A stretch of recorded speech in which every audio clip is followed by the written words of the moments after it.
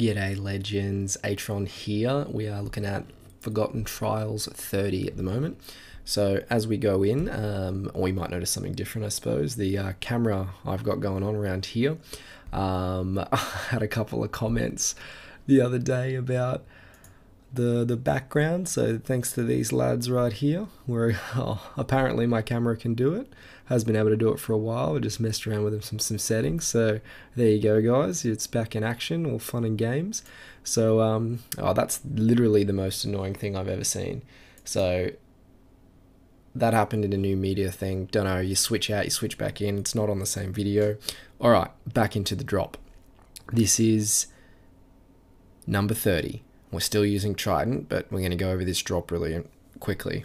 You're putting AC in the corner. Now, watch closely. What he'll do is he'll hit here, and then a couple of seconds later, for some reason, he re-aggroes, and he goes closer, right into this corner, and that pulls down the two Asuras over here. So, we'll keep going. Happy days. And then you'll see him walk in closer, and that pulls down the two Asuras. That's the most important thing. I take ages here for some reason. I think I was waiting for CK or Candy Cane to go around here, because if you drop Dovekeeper there, what's going to happen is she's going to jump on this side of the wall. It's much easier, I found, to deal with the heroes on this side of the wall, because you don't have to deal with this magic tower down here, and, well, not as much of it. Anyway, it just worked out better. Even though I jumped all of my heroes on that side, it just happened to work. The big thing is at 42 seconds, I think, my Triton died. You can count yourself, but 15 seconds later, which is about, if you look down at this tree, so at the tree at the moment, I'll just, sorry, pause video, but the tree at the moment, he's still got that Triton. I think a couple of people in the last video pulled me up. I was just, the daggers on top are Anubis, and this is the Triton proc, so the green skull. And so right about there, pretty much, is where Triton has been effective. So you can count the amount of heroes that are down. Azuras are taken down because of the the Skelly there. Oh no, the AC, sorry.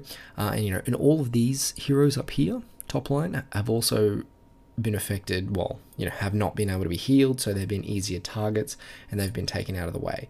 So that's where Triton comes in handy here. And what happens is Mectessa is pretty much your tank off hero, and that allows you to finish the rest of them. So with Skelly, I hope in the next update they allow us to go back, because it'd be really good to redo these dungeons without Skelly and do a lot more free to play hero models. I'm not saying that this is necessarily achievable by true free to play people, because I mean most of my heroes are Destiny 12, bloody yada yada, but it's just giving you the drop mechanics for how it was effective for me. So Triton's still very effective in those higher profit levels from 28 to 30 in my opinion. Last one was 29, of course. So that's pretty much it. So Triton, also using an emulator.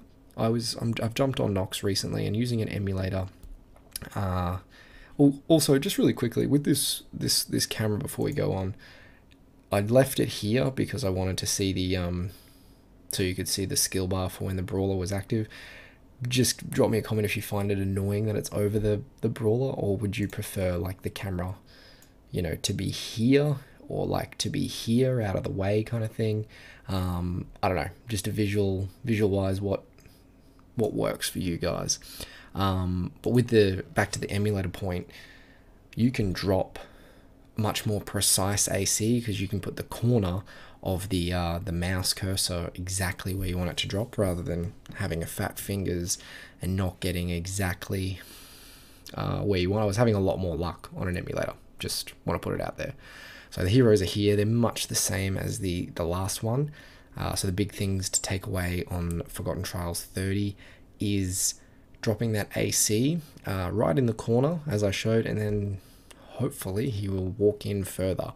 I'm not sure if it's just mine that's doing that. I mean, it looked like it happened a lot, right? It happened a lot. So the retargeting and the Azuras coming down and them dying, because without them dead, it becomes a lot more difficult. Their deflect is a lot more hectic to deal with, especially being two of them.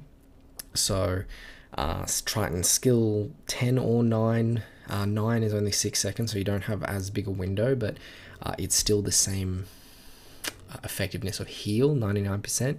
So that is, we'll just finish off the video, go through, watch that again for heroes if you want to see it. But yeah, that's pretty much it, guys. So making sure those Asuras die.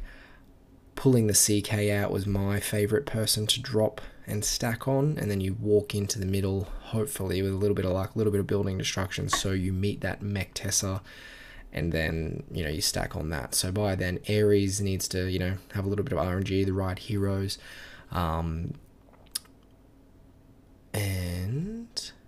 you know, Nubis needs to, essentially you just need to have everyone proc in the right way. I'd love to see if someone could do this without Skelly. Same sort of drop using Triton or not using Triton. Maybe the drop mechanism will work for you, getting rid of the Azuras anyway. Well, looks like someone's at the door. My dogs are out and about. And then the happy days. So gone through the heroes twice there for everyone. Drop me a comment if this has helped. If anyone's using Triton for the same effect, I know a lot of people use it on 29 and the last video. So just about the drop there, guys. So got a lot of stuff coming out for 31 to 33 and an in-depth video for 34. That will be explaining a couple of different techniques that people are having some luck on and having some success with passing that. So let me know how you liked this, by the way, if this was doing some visual appease for you. Happy days. So thanks for tuning in, enjoy, and I'll see you in the next vid, which will be pretty soon. Peace, guys.